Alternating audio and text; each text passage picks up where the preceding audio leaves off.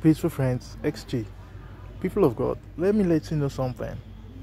Do you know why I have been teaching you about these things regarding referring to God as God wants you to refer to God? Because God is in love with us. God wants us to see who God is for how God is and as who God is, because God's wisdom is just holy. Holy means pure, undefiled, untainted, something sanctified, consecrated unto God, blessed by God the Holy Spirit. So Jesus now teaches us something. He asks us to be the children of God in God's own way, to work for the kingdom of God and God's righteousness, and every other good thing will be added unto us. Let me warn us here.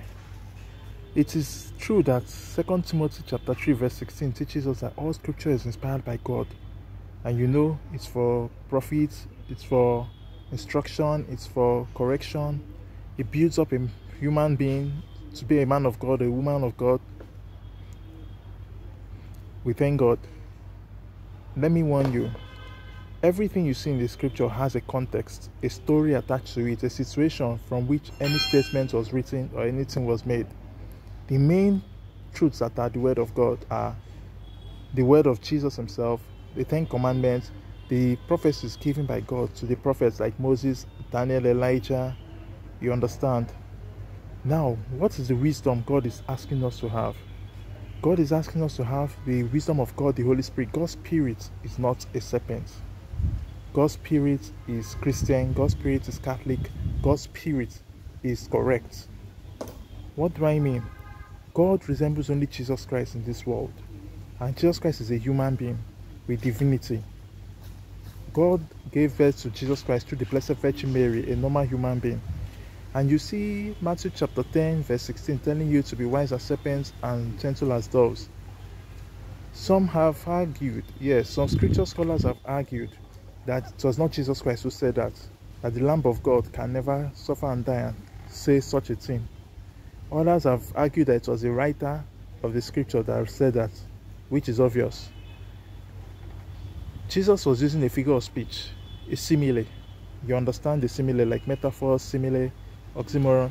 He was using a simile to say to be wise as serpents, to be tactical like they are. Maybe the way the people of that time had influence from those problems that Moses conquered. You know, Moses conquered those magicians who were using serpents in the Pharaoh's palace. So they had some influence on the people of that time in the situation where Jesus was in the Jewish country. So at that point in time, maybe that was what they said Jesus said. But you have to be careful. It is different from saying Jesus said that. Jesus himself is not wise as a serpent. Jesus is wise as the Father with the Holy Spirit of God, who is not a serpent. The Holy Spirit descended on Jesus like a dove, according to the baptism account in the same Matthew's Gospel. So with this, you are understanding. What do you want to, in the same Luke's Gospel, in the same Synoptic Gospels, what do you, in Mark's Gospel, what do you want to understand? God the Father is not a serpent. God the Son is not a serpent. God the Holy Spirit is not a serpent. There are some people who claim to worship serpents or snakes or vipers or cobras. But God is not a reptile. God is not a roach. God is not a dragon. God is not a goat of Illuminati. So what are you thinking? This is the truth. This is the truth. You have to be wise as children of God. People born of the Holy Spirit have the grace of God to recognize how to be wise. We are wise through the gift of the Holy Spirit known as wisdom. And we are gentle through the same gift of the Holy Spirit known as fruits of the Holy Spirit.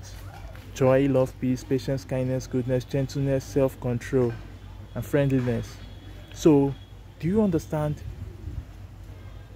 The serpent is trickish. Like from Genesis chapter 3, you recognize the truth. Lied to our first parents. But God sets our first parents free and gave them grace to live in the world and increase and multiply. Human beings are called Homo sapiens and Femina sapiens. Homo sapiens in Latin means wise man, and Femina sapiens in Latin means wise woman.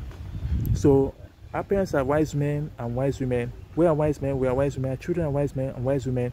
So we are not born of serpents.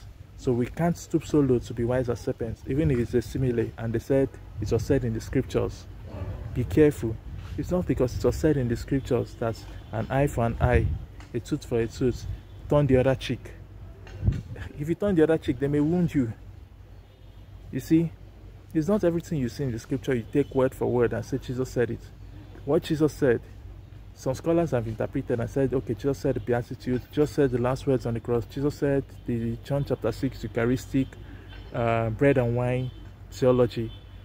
There are many things. You have to be careful. So be wise as Jesus, whose mother Mary has been shown in the Immaculate Conception in Catholic churches, as you notice, crushing the head of the serpent.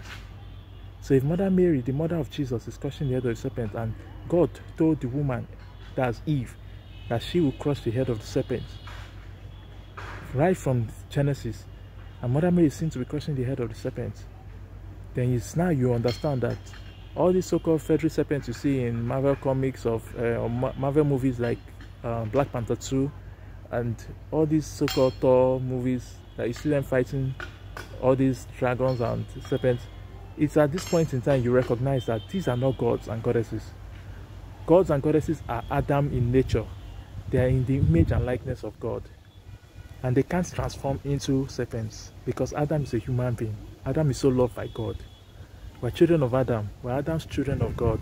So as Adam's seed, we are Christians, we are Catholics, we are Pentecostals, we are children of God from different faiths and denominations, and we are children of God from other religions, Islam, Buddhism, Confucianism, name it.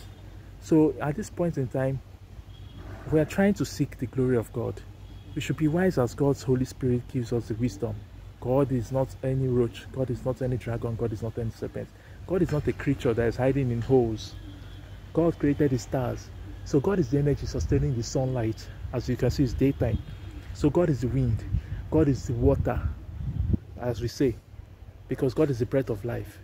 In the beginning, the earth was without form or void, only water filled everywhere. God is the only source of every good thing.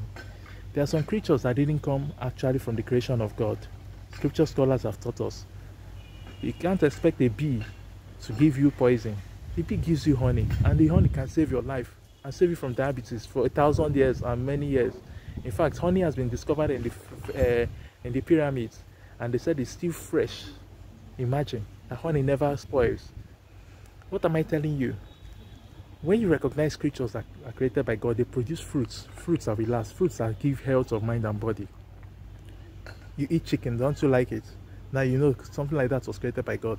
So you don't expect God to become creatures that He created. The only creature in this world that God created, that God became like, is Adam's son, born of Blessed Virgin Mary. That's Jesus Christ the Lord, who is actually the Son of God. That's the only way you can see God. We call on the name of Jesus Christ, through which you can see Jesus Christ. Then from Jesus Christ we see God the Father through the Holy Spirit, who takes us to God. Glory to God for this truth. I'm a Professor Charles Chikwe Chukwukeleke, Professor X. Wow. God saved me from a broken leg, so I'm studying. I stopped a master's degree anyway. It's just funny. We just have to tell the truth at many times. You have to be wise as Jesus Christ. Don't forget, and gentle as Jesus Christ. And what's the third one? You have to be holy as God the Heavenly Father. Holy Spirit is holy. God is sacred. So God the Father is a Leo, God the Son is the Lamb of God, and God the Holy Spirit is the likeness of the dove. That's what we're taught in scriptures, because God is the Lion of the tribe of Judah. So we thank God for this truth. Holy God, Holy Mighty God, Holy Immortal God, thank God. God be adored. Angels and saints of Holy Spirit, take us back to God. God bless us as we come as your children, and help us live life worthy of your name, Jesus Christ of Nazareth. Thank you, Yahweh. Thank you, God. Thank you, Chave. Thank you, Chineke. Thank you, Chuku. Thank you, Lodumare. Thank you, Luwa. Thank you, Sanobwa. Thank you, gods and goddesses. Thank you, saints and angels. Thank you, holy men and holy women, Elijah and Mary, Elisha and Daniel, Moses, and all the beautiful holy people, Ezekiel, and everybody who has done the will of God in the scriptures. We thank God for every good person in this world, and for our children coming up. We give them God's will. God's will be done. We'll do God's will. We are doing God's will.